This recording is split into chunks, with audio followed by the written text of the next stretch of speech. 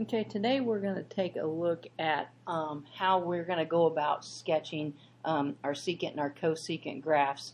All right, we're going to use a guide function approach, which basically just means that we're going to, for a secant graph, we are going to sketch a cosine graph. All right, kind of put it on our sketch with a dotted line, and then use that as our guide for where we place our secant function. All right, and then same thing with cosecant. All right, our guide function for a cosecant function is going to be sine. So we'll put our sine graph on, and then we will use that as a guide to then show us where to put our cosecant on at. Everything is going to remain the same.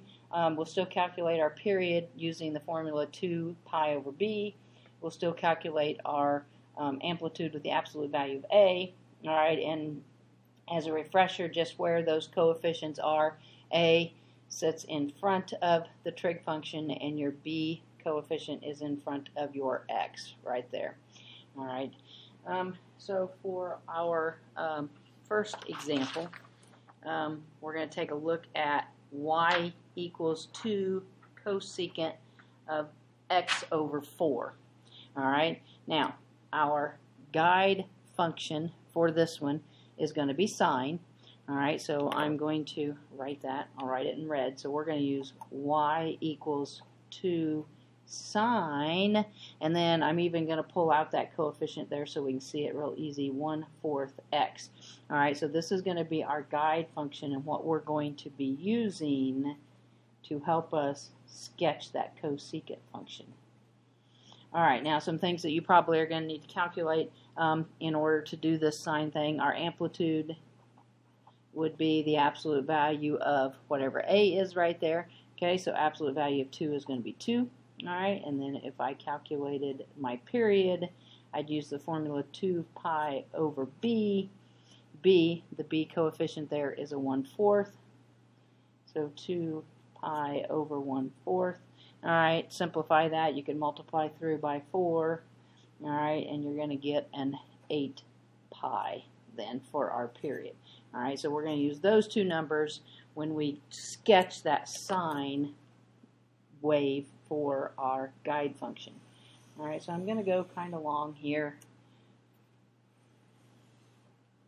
Okay, now if we know that our period is 8 pi, all right, so basically I need 4 hash marks for my sine, preferably 4 relatively equally spaced. So that would be 8 pi right there, 4 pi would be right there. Okay, and let's go ahead and do 4 this way, about the same amount. All right, so that'd be a negative 4 pi, that'd be a negative 8 pi right there.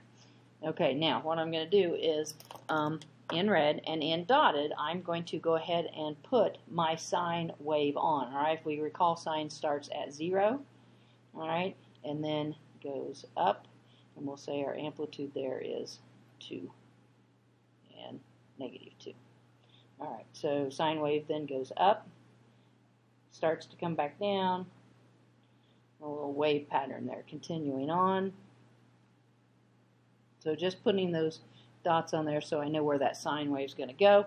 Okay, now I'm going to put it in a dotted line because that's not part of the cosecant graph. I'm just putting this on there so that I've got something to look at as a guide when I do that cosecant function. Okay, so then there's my sine wave. Okay, now what I'm going to do is every place that the sine wave crosses the x-axis, every one of those x-intercepts, I am going to add a vertical asymptote. Okay, so I'm going to put vertical asymptotes at negative 8 pi and at negative 4 pi. And then there's going to be one there on the y-axis. That one's going to be really, really hard to see. Okay, so I just kind of maybe do a little dotted line there on the axis.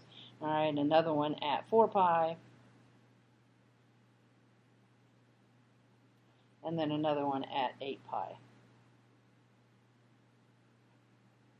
Okay, now you're going to use that as a guide. Okay, your cosecant function will be at each one of these maxes and mins on the sine wave Okay, so this one is up here. It's going to, that'll be a min right there. It's going to hug those two asymptotes. All right, so we're just going to kind of put it in right there. I'm going to come down here to this spot. Now it'll be a max. I'm going to hug the two asymptotes, making that a max in that X section right there. All right, come over here to this peak, hug my asymptotes, and have a min. All right, and then coming down here, the last section, making that a max right there and hugging those two asymptotes. All right, now it is just a rough sketch, all right, of my cosecant graph there, all right, and making sure that the only parts of the cosecant graph are the solid lines right there and the vertical asymptotes. The red line, which is the sine wave, all right, is just used to guide so that I know exactly where those cosecant parts of the graph should be placed. Okay, so there's an example of cosecant. All right, now let's go ahead and do a secant graph as an example. All right, on this one, I'm going to use the cosine as my guide function. All right, so I would have y equals 3 cosine pi over 2x. Okay, so then this would be my guide function. All right, and then from there, I should probably calculate my amplitude. Amplitude would be absolute value of my A there, so it'd be 3.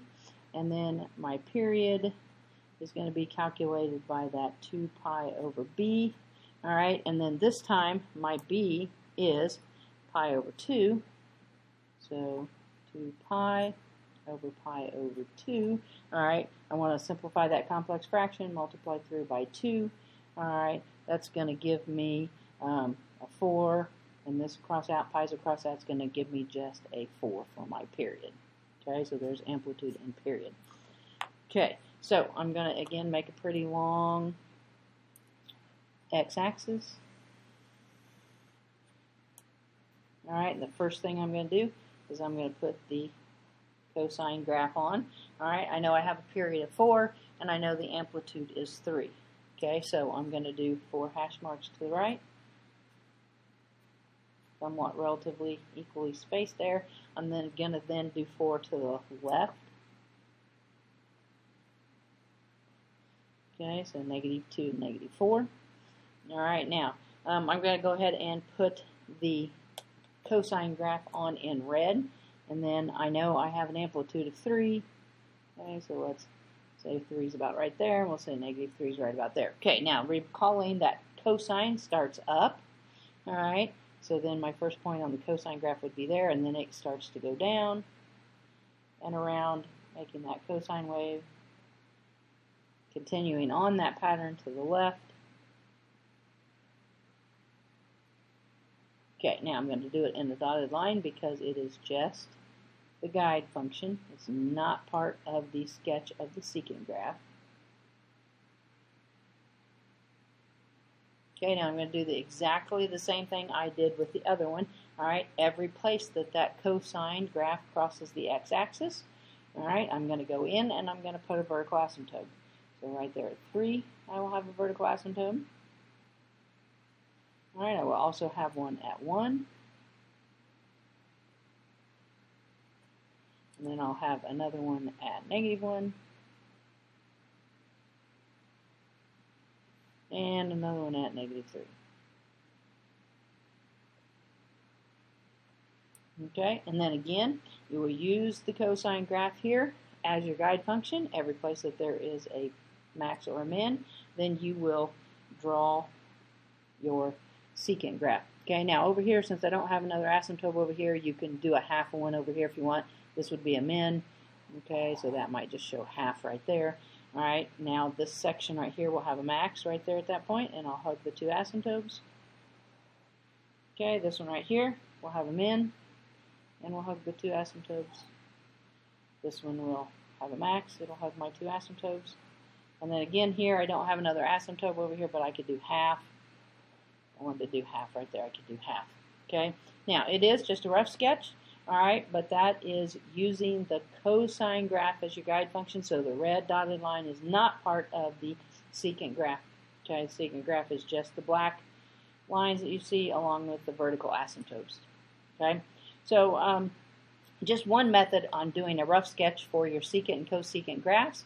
If you like the video, go ahead and give me a thumbs up and be sure and share with your friends. Thanks.